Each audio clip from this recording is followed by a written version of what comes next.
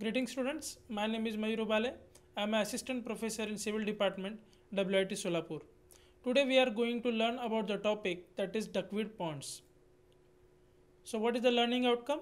At the end of this session, student will be able to understand the concept of duckweed ponds. Basically duckweed ponds are the system in which lot of duckweed is present inside that lake. Okay, so duckweed is a tiny floating plant. If you can see in the picture, they are the small plants which are continuously floating on the pond. It usually grows on the surface of ponds or lakes in a slow moving streams. Duckweed can easily multiply very much rapidly and form the lush carpet on the top of the water. Duckweed is a favorite food for ducks, which is how it got its name, that is duckweed. Fish and snails eat duckweed too. So healthy duckweed is having a bright yellow green color. It is an unusual plant because it has no leaves or stems. Instead, it is having the leaf-like fronds that are attached at the center. From each frond, the single root hangs down. If you can see on the diagram, in the overhead view, that is the plan, you will get to understand the plants are having kind of a frond like leaves. If the production goes on, if the increase of duckweed starts to happen, small bud fronds is also going to be coming out from the fronds. If you look at the side view, you will get to understand every leaf or every frond is having a separate root that is continuously inside the water. Duckweed buds to form a new fronds. Each frond grows its own root and it becomes independent plant. There are various types of duckweeds which are present in the pond. They are typically small, fragile and free floating aquatic plants. There are total 4 types of genera. First one is Spidodella. Second one is Lamna, which is mostly used for the treatment of wastewater. Third one is Wolfia and the fourth one is Wolfiella. So basically Lamnaceae family, that is a part of Lamna, is a worldwide but most diverse species appear in the subtropical or tropical areas. Temperature condition for which the duckweed grow is always between 6 to 33 degrees Celsius. Water having the pH in which the duckweed survives should be in between 5 to 9. But it can easily grow at a faster rate when the pH is having the temperature range of 6.5 to 7.5. So how the duckweed ponds usually used for the treatment of wastewater? If you can see, this is the duckweed pond or this is a cylindrical shaped duckweed pond in which the upper layer is continuously in aerobic. Why I am saying it is in aerobic? Because it is continuously exposed to atmosphere and also sunlight, by which large amount of oxygen can come inside that pond. So we can say the upper 10 centimeter thick layer of the pond is always in the aerobic. In that, what is going to happen when the wastewater is coming inside that treatment unit or in that cylindrical pond, easily whatever the duckweed ponds which have been grown on the upper layer of the pond, they will easily take whatever the carbon dioxide which is present in the atmosphere and they will throw out large amount of oxygen inside that pond. So it automatically large amount of surface aeration and carbon dioxide is also made to push inside the pond.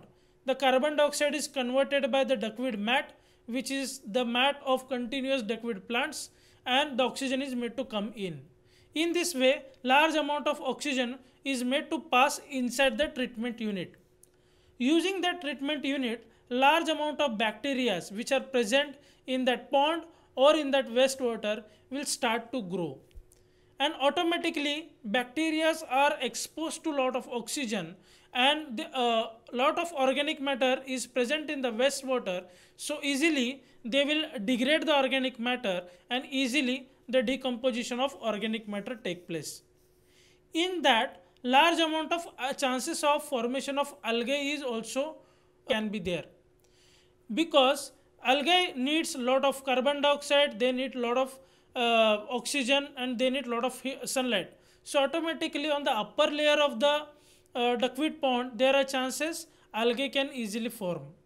When the algae is also going to useful for the decomposition of organic matter, they are also going to throw out the dead cells or suspended solids. That is what we need.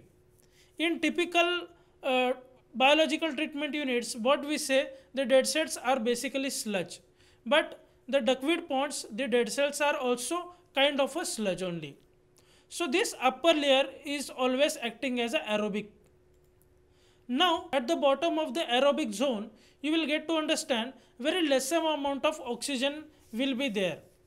So whatever the organic nitrogen which is present in the wastewater is made to eaten up by the bacteria, as they are getting a lot of content of bacterial culture which has been formed out in the aerobic zone. These type of bacteria will eat out the organic nitrogen and they will throw out the ammonium and phosphate contents. These ammonium or phosphate contents can be converted into the nitrites or nitrates and they will go out, or that can be also be taken up by duckweed ponds. Similarly, the phosphates can also be eaten up by the aerobic bacteria and automatically the dead cells can be formed. So in this fashion, the nitrates and phosphates can go above the anoxic zone. If that ammonium or phosphate is still remaining in the anoxic zone, they will be converted by the nitrates with the help of oxygens which is given out by the duckweed ponds, or it is coming through the aerobic zone. So automatically that nitrates again they will convert to the nitrates using the same oxygen, and that nitrates will be converted into the nitrogen gas, and that nitrogen gas which is having a very much lesser density will be go out. In this fashion, the anoxic zone is typically used to treat the organic nitrogen and the phosphates. The next one is anaerobic zone. If you can see at the bottom, this is the anaerobic zone, in which whatever the organic waste which is still remaining in the wastewater, that will be converted into the organic acids, and that organic acids will be eaten up by anaerobic bacteria with the help of bacterial formation, then acidogenesis, then acetogenesis, and then methanogenesis. So in this fashion, the organic acids will be converted into carbon dioxide, it will be converted into the ammonia, it will be converted into the sulfide gas and large amount of methane. As these kind of gases are very much lesser in density, they will be again exposed and taken out from the duckweed pond. So in this fashion, all type of a treatment will be done in the duckweed ponds. So in the duckweed ponds, what is going to happen with respect to various types of pollutant removals?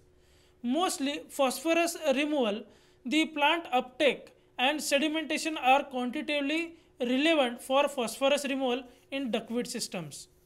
Talking about the organic matter and BOD removal, BOD is aerobically digested by microorganisms attached to duckweed fronds. Anaerobic processes are responsible for BOD removal in the sediment, that is at the downside. How the nitrogen removal is going to happen?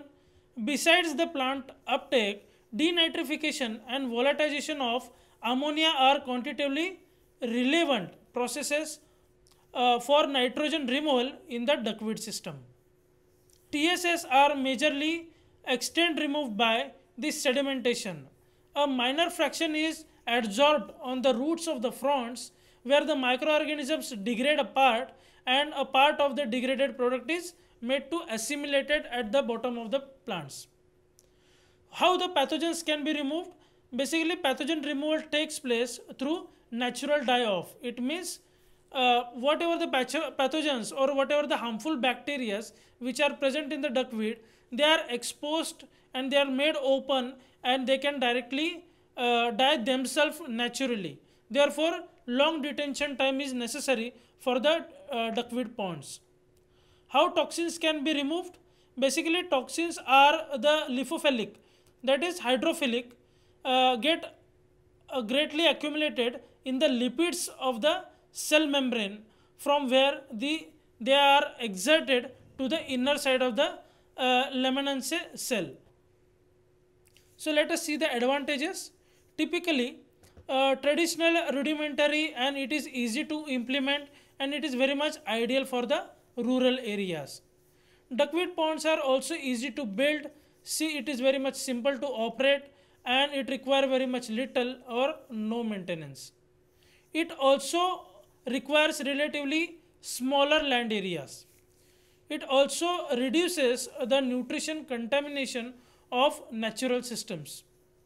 Heavy materials can also be absorbed by the plants and they are not returned back to the water, which is very much good part. Duckweed based ponds are basically produces plant biomass that can be used as a fertilizer also. Even aluminum filled supplement can be also one of the advantage of duckweed plants, and that can also be the source of methane. Duckweed also produces more protein per square meter than soybeans. Duckweed is easier to harvest than algae or other aquatic plants. So let us have few review questions. Duckweed is a dash plant. It is whether it is floating or submerged or both A and B or none of the above. In duckweed ponds, pathogens can be removed if long detention time is provided. Whether this statement is true or false. Following nutrients can be removed by duckweed ponds: phosphorus, BOD, toxic materials, or all of the above. So let us see their answers. Duckweed is always a floating plant. In a duckweed ponds, pathogens are always be removed if long detention time is given. A lot of nutrients can be removed in the duckweed ponds, which we had seen earlier, in which phosphorus is there, BOD is there, and toxic materials are also there. These are the references I have used to make this video. Thank you.